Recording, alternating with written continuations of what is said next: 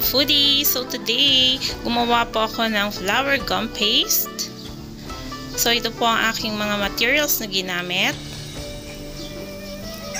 At ito naman po ang procedure ng aking paggawa ng gum paste. So sa ibang separate videos, ipapakita ko po sa inyo ang ingredients at procedure ng aking ginawang gum paste.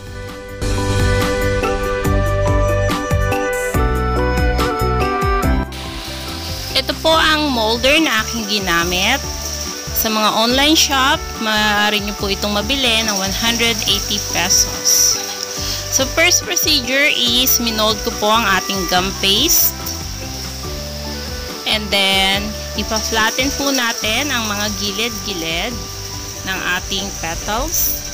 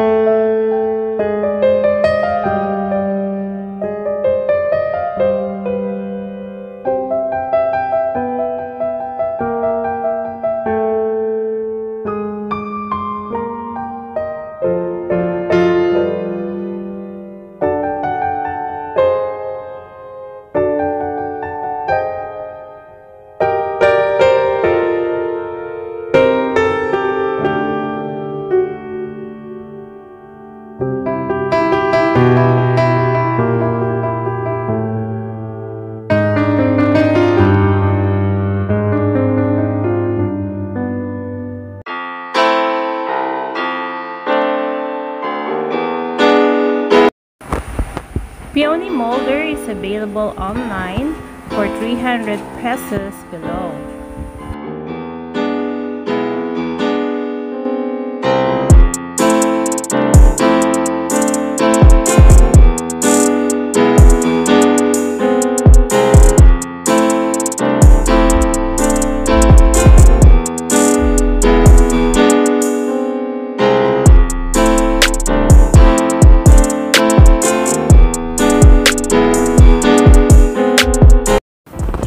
Dahan-dahan po nating papanipisin ang mga gilid ng ating peony flour. So, gagamit din po tayo dito ng molder para po ma-hold yung shape habang natutuyo ang ating mga petals. Dahil po pag natuyo ito, yun na po ang kanyang magiging shape. So, dapat po habang malambot pa ay ma-maintain na po nito yung kanyang curve para pag matigas na ay madali na po natin itong i-arrange. So para po sa gitna ng ating peony flower or dun po sa bud, pinaint ko lang po yung pinaka baba, lower part ng green color, at para naman po sa ating tip ay pininturahan ko po siya ng maroon. So after nyan, dinikit ko na po, kinabit ko na po ang ating mga buds, at pag po natuyo na ang ating mga petals, isa-isa na rin po natin itong ikakabit. So, mula po sa maliit na petals hanggang sa malaking petals.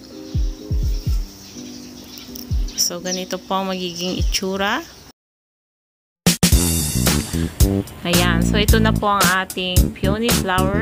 Nilagyan ko po ng kulay ang mga gilid, gold color, para po magmukha itong realistic at mas maganda po itong tignan.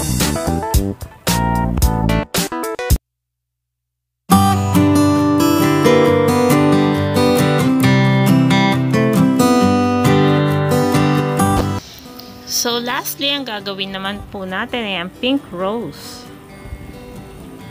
So, ito po ang aking finished product. So, una po ay gumawa ako ng gum paste. Medyo kinulayan ko po siya ng light color pink. And then, hinati ko po ito sa tatlo.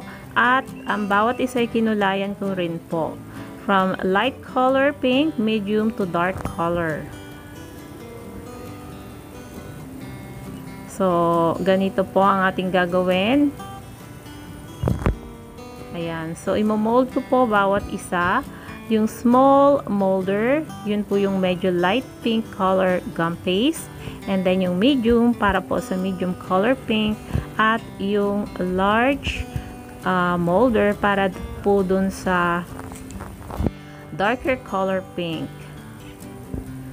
Para po, pag kinabit na natin, magmumukha pong realistic ang itsura ng ating rose. So, ayan. Yung mga nagamit po natin, pwede po ulit natin yung gamitin para sa iba pa pong petals. So, i-roll lang po natin ito ng pin. So, ito po ang procedure natin gagawin sa bawat petals. Medyo ipa-flatten po natin ang bawat gilid. So, lightly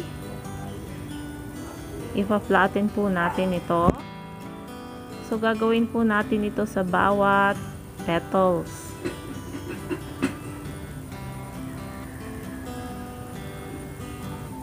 So, ayan po. Outward po dapat ang gagawin nating pag-flatten. Ayan. So, dapat po dahan-dahan para hindi po masira ang ating petals. Ayan. So, yung gilid lang po sa taas. So, after po natin ma-flatten, medyo i-roll po natin ang gilid ng ating petals. So, ganyan po. Yan.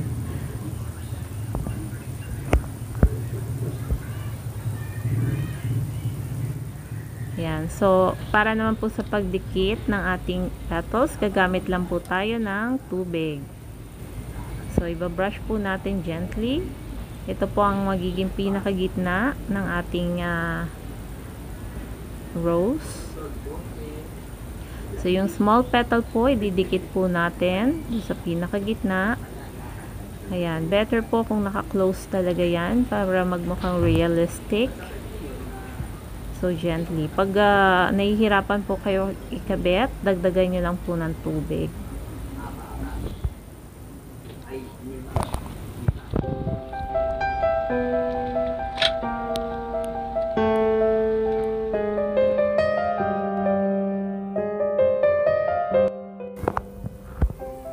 So, ngayon, ikakabit naman po natin ang ating second petal. So, lalagyan lang po natin ito ng tubig. So, tubig po ang ating magsisilbing pandikit. So, ayan. Ilalagay na po natin. Nakapaloob po siya dun sa unang petal na ating kinabit. So, ayan po ang magiging itsura niya. Ayan po yung pinakagitna ng ating rose. So, after that, isa-isa na po natin ikakabit ang mga petals na ating ginawa.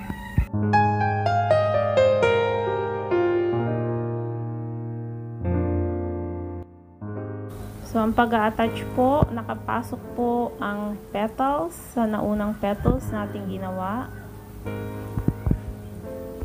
So, ganyan po ang pagkakabit. Yan. So, dapat po nakapasok siya dun sa mga unang petals natin ikinabit.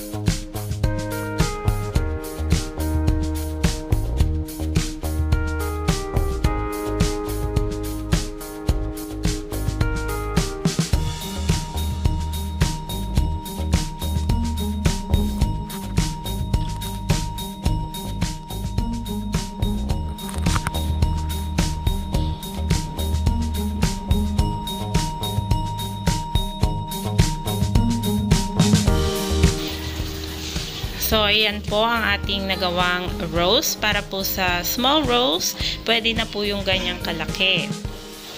So, para naman po sa mga large rose, pwede po nating dagdagan ng mga large petals.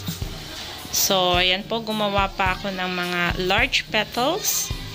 Same procedure. Idagdag lang po natin sa ating rose. Para po tayo magkaroon ng malaking rose flower. So, nilagyan ko rin po siya ng gold color sa mga gilid niya. Para po magmukha itong elegant and classy. And then, habang pinapatuyo, nilagyan ko po siya ng mga tissue sa gilid-gilid para po ma-hold yung kanyang shape. So, yan na po ang finished product ng aking mga nagawang GumPaste flowers.